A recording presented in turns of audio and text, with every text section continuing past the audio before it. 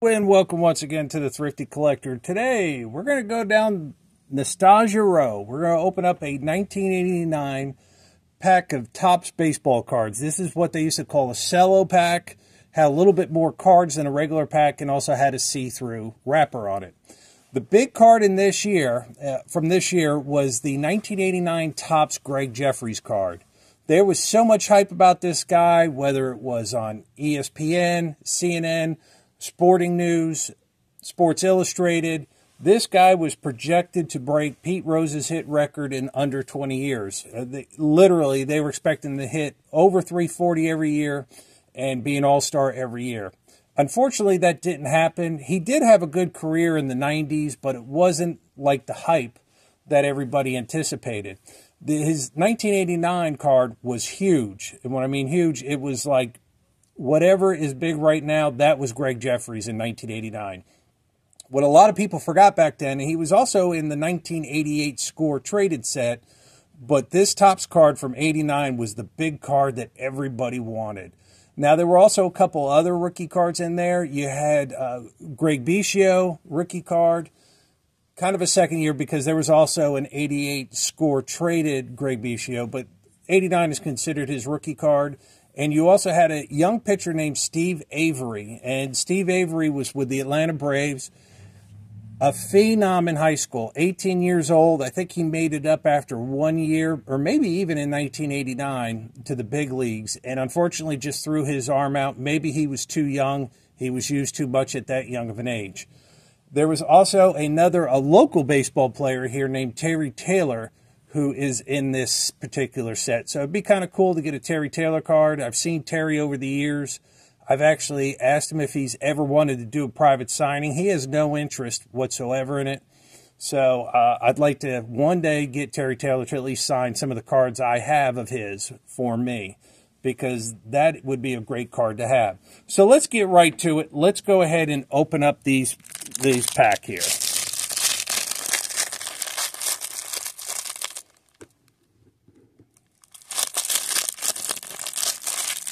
It's hard to believe these cards are 35 years old now.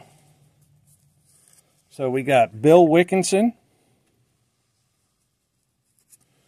Jody Davis, now with the Braves. Jody Davis was one of the players that really helped the Braves in the early 90s go from being in the cellar to being in the top of the rankings every year. Kurt Wilkinson, Sean Dunston, Tommy Herr. Tommy Herr actually is very interesting. He played with the St. Louis Cardinals during their World Series run, and he's one of the few guys to have 100 RBIs in one season and less than 10 home runs. I believe he hit 8 that year. Unfortunately, his career was very derailed by a pitch that hit him in the head. Johnny Paredes, Jim Lindemann, recent Hall of Famer Harold Baines. It's actually a nice card, well centered. Tony Phillips, Frank Tanana. Guy is great through the mail. He had a very good career, well over 200 wins. Quite a few strikeouts, well over 2,000 strikeouts. Danny Heap. A great catcher during his time, Lance Parrish, especially with the Detroit Tigers. Larry McWilliams. Paul Runge. Part of the Nasty Boys, Rob Dibble. You know I love them Topps rookie trophies. Damon Berryhill. Tom Lawless. Wes Gardner, who was part of that trade that brought Calvin Schiraldi from the Mets to the Red Sox, and they faced each other in that 1986 World Series. Bob Kipper. Argenis Salazar, Joe Morgan,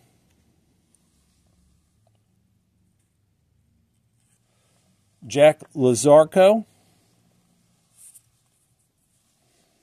Todd Burns, Larry Anderson. Now, if you're a Red Sox fan like I am, this name is...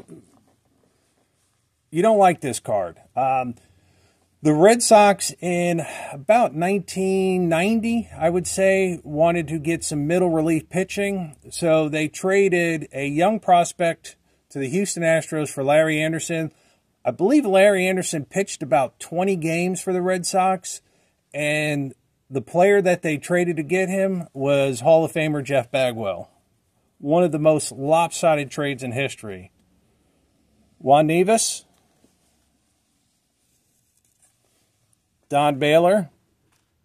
Now, I don't know if a lot of people know this, but Don Baylor actually had the record for most times being hit by pitch in a season. Steve Curry, Kurt Stillwell, Tom Fire, Houston Astros team leaders, that's Glenn Davis, Ken Phelps, Tom Bernansky. I actually did forget about one of the rookie cards out of here. Gary Sheffield, who will probably eventually make it in the Hall of Fame, but it'll be after Bonds, Sosa, McGuire, and Clemens. From everything I read, not the greatest teammate in the world.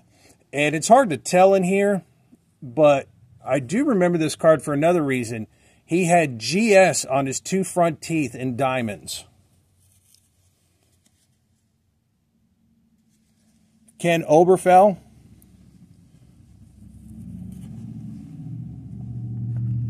Dwayne Boose, Phillies leaders with Mike Schmidt,